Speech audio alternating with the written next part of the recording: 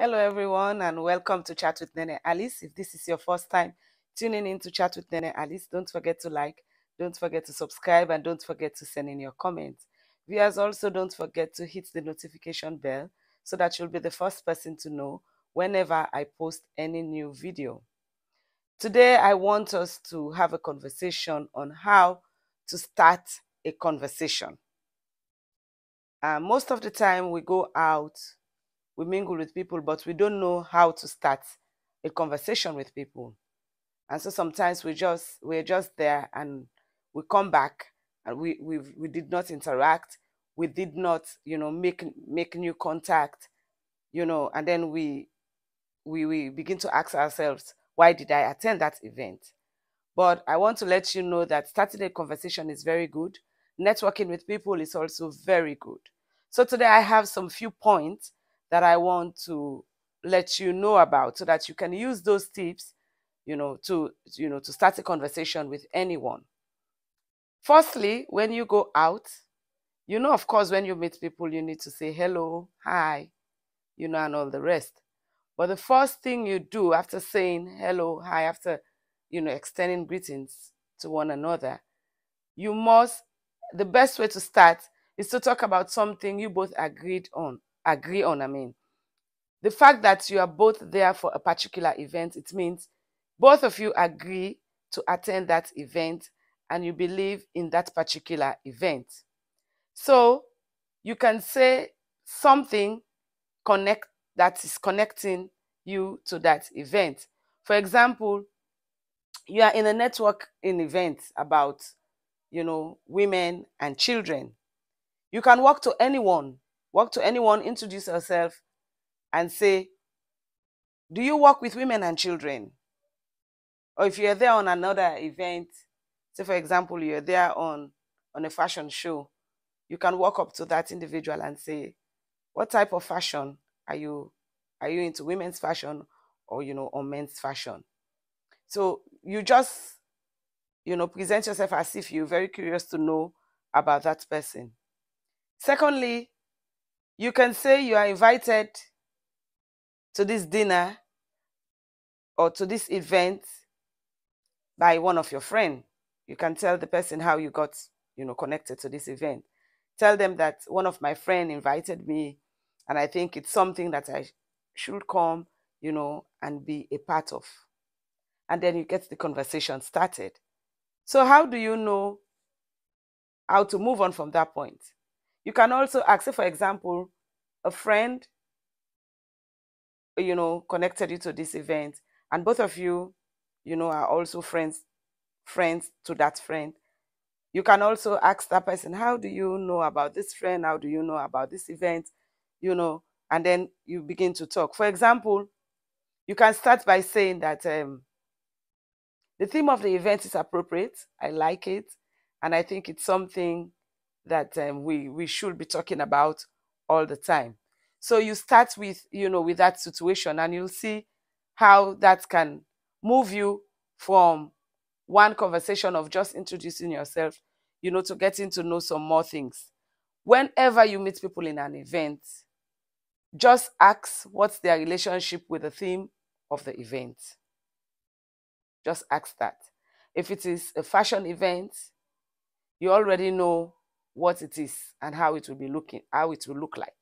Maybe you talk about some of the details, and maybe talk about some of the decoration, talk about, some of the people that you have met, And then if the event is about fashion, just tell them your best fashion. My best fashion is women's wear. I like to be, I like women's wear. Or if it's men's wear, I like men's wear. Just let them know what you like. Okay? And then you keep talking. You can also clean glasses together so that you start the conversation. The other one is you move from those little one that you have started, and then you move to a bigger one. You move to a larger context, your facts and opinion. You go into each other's history and relationship about the theme and the event. You talk about what each of you did before, or what you're doing at the moment. You can also share basic facts about your lives. Tell them, yeah, I work for this organization, and this organization is involved in this, and I've been in this organization for so and so years.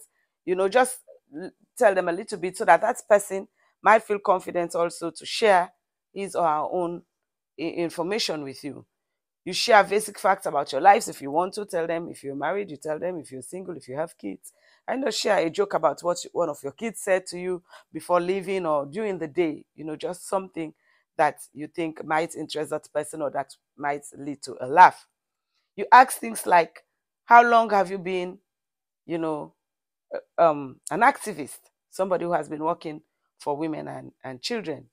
What made you want to work in that particular area? You share all of that. You try to make conversation even more interesting. Try to make the conversation interesting. Switch to sharing other opinions or just facts. Start getting conversation going and get to know each other the more. Ask more and more information. Follow, ask some other, give some other examples. Maybe you can share something about your colleagues or your boss, to say, oh, my boss is this person that is involved in this, and is interested in children's work, and I'm much into women's work, but we meet at a point where we talk about women and girls. When you start sharing personal opinions, you are no longer a stranger. You are approaching acquaintance, you're getting into territory, even if you have just met. Okay. And it's the same thing with any subject. Try to try to start to share your opinions and contribute your own opinion about something that you know. Another one is to find commonalities and point them out. Okay. This is not just just you talking about the theme. You share basic facts from your lives and opinions about the subject. Notice what you have in common. But again, the things you share is too common. At the beginning, you share those common things. Both of you are invited to this program, so it means you share things in common. So what you do now is begin to point out things that are not common, that everybody is not talking about. For example, maybe you like to go to a certain place or a certain town, or you want to start a certain activity, or maybe both of you think that one type of movie, you like a particular movie, and you want to just talk about that movie, and you share what you learned from that movie and what you like. The more uncommon the things you have in common, the more it brings you closer, and the more you can get excited to be able to point out some other things out. Also, go beyond the commonalities. Find somewhere that you can hook onto. For example, maybe both of you like to go, like photos, you like pictures. You can ask that person to say, can we go and have a snapshot together?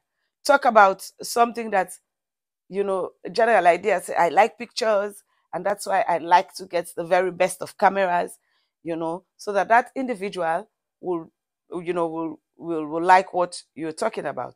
It can be something more simple, like just an example that I have given you. Like, say you want to work on a sector. Say, yes, I work on women and children, but then I think I want to go into women's health. How do you see that? And maybe that person can explain to you that I am also into women's health, and these are the things that I see. And it can be something more simple. You like to say you work in a particular sector, and in that case, you talk about the idea of you meeting again, even after this, and what you like to meet on. You can discuss the things that you like to, when we meet next time, what you talk about.